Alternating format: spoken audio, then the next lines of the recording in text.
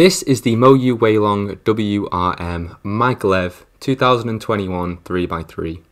For quite a while, the MoYu WeiLong was the puzzle to own if you wanted to break your records, and it's become a top name in cubing, beginning with, well, the MoYu WeiLong, followed by the GTS, then the GTS V2, then the WRM, and now I guess the WRM MagLev, which came out at the end of last year. The thing that's drawn me to this puzzle is the aptly named MagLev function. For those that don't know, this cube does not contain springs between the core and the centerpieces.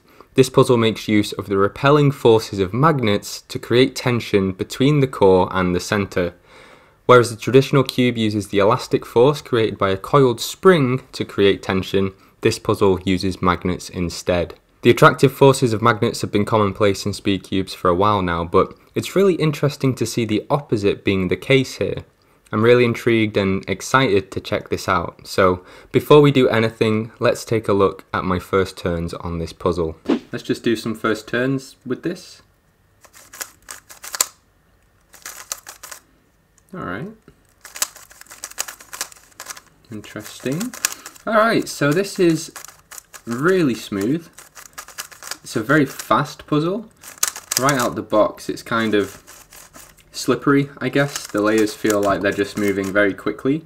The magnets feel fairly strong, so there's that added bit of stability there.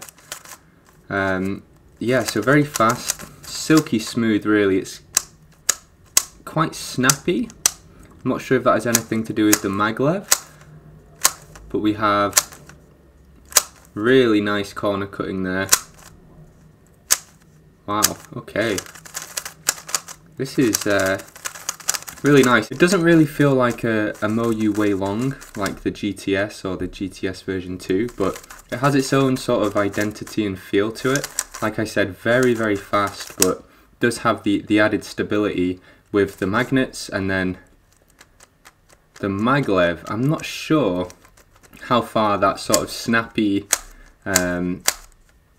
sort of quality is down to the magnets, but I guess we'll take a closer look at that. But first impressions out of the box, this is a really nice, snappy, speedy 3x3, and I'm pretty impressed with it actually. So overall, my first impressions are that this is a beautiful puzzle. The puzzle feels far smoother than an original WeiLong GTS, which was quite a crunchy type of feeling, if anything sort of clicky and crisp.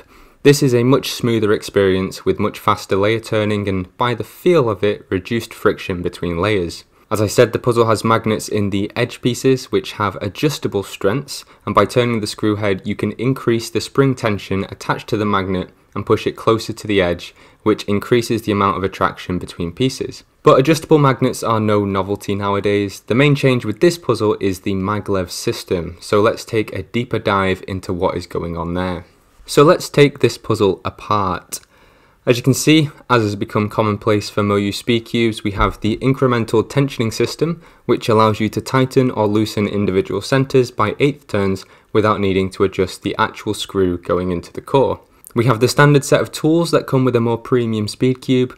I'm not even sure what most of these tools do. Moving on though, and looking a bit deeper into the MagLev system, now a spring placed inside the centerpiece serves to create tension between the center and the core, which adds flexibility and the, well, springy feeling. This is what makes corner cutting more viable, because a spring can coil and allow a centerpiece to move to a greater extent, allowing layers to snap down before a complete turn has been made. With MagLev, MoYu has replicated this tension with magnets, one beneath the screw and the second right in the bottom of the centerpiece. Now a screw is fixed into the core and does not move. If anything, it's an extension of the core. Thus, the silver magnet beneath the screw cannot move either, and the bottom magnet repels away from this magnet, creating an artificial tension.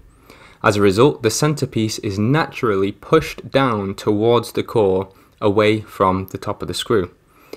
However, when we put the rest of the pieces in, the edges and corners force those magnets closer together, which creates magnetic tension. The natural repulsion of the magnets is being challenged, similar to coiling a spring. The centers of an assembled 3x3 therefore are loaded with this potential energy. That's all well and good, but we do have to ask ourselves, how far is this more effective than a spring? Well, I don't really know. This cube only comes with one set of magnets, so the tension depends on the strength of the magnets and the distance between the core and the screw. The looser the screw, the more space there is between the magnets, therefore the less tension. You can always get stronger magnets just as you can always get tighter coiled springs, or you can tighten the cube. I think it's all about finding that sweet spot between the spring, or in this case the magnet tension, and the tightness of the core and the screws. Looking at magnets compared to springs, I don't really know what the exceptional benefits of doing so are, other than that it's a little bit different. I'll definitely admit that when turning this puzzle compared to a spring puzzle, it's a lot snappier, the tension feels a little bit more responsive, it feels like it's a bit bouncier, a little bit more dynamic. I feel like that could be coming from the magnetic tension. There's also the fact that there are no springs in this puzzle, which means there is no spring noise. One of the worst things about Speedcubes with springs is the horrific noise that you can get when the springs grind against the washers beneath them. So with no springs, the MagLev system totally eradicates this issue, which I appreciate. As I said, the cube feels a little bit more responsive, a little bit more bouncy, and I feel like for a world-class speed solver, that's probably very significant. For somebody like me, I don't know if it makes that much of a difference. One thing I will say though is that this puzzle is innovative. Whether or not MagLev really makes a difference to me, it changes the standard when it comes to speed cubing. When magnets were first introduced into cubes, I thought they were a pointless novelty.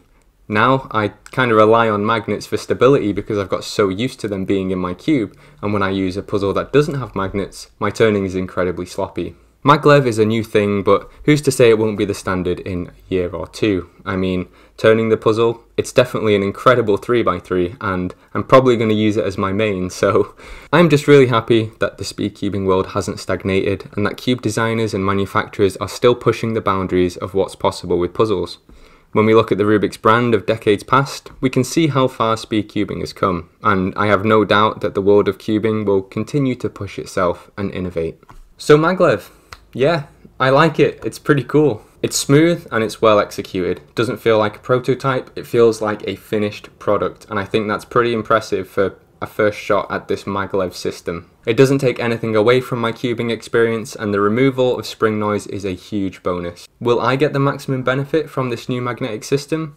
Probably not, I'm just not fast enough. However, I can appreciate this puzzle for what it is, and let's say I practice more and I get my times down and I'm solving quicker and quicker, I have a puzzle here that's going to support me and help me to get those times down rather than slowing me down. Overall, I'm going to give this a thumbs up. It's a pretty awesome puzzle. The MoYu WeiLong WRM MagLev 2021 3x3. Yeah, is that it? It's a pretty good 3x3, and I don't really have anything bad to say about it other than it's just too good for me. You know, it's a waste on me, but I'm going to keep it all the same. I'm going to use it as my main, and yeah, it's pretty good. If you are interested and able to, you can check it out for yourself and decide if you like it. Remember to always recycle your packaging and stay awesome. I'll see you in the next video. Alright, goodbye.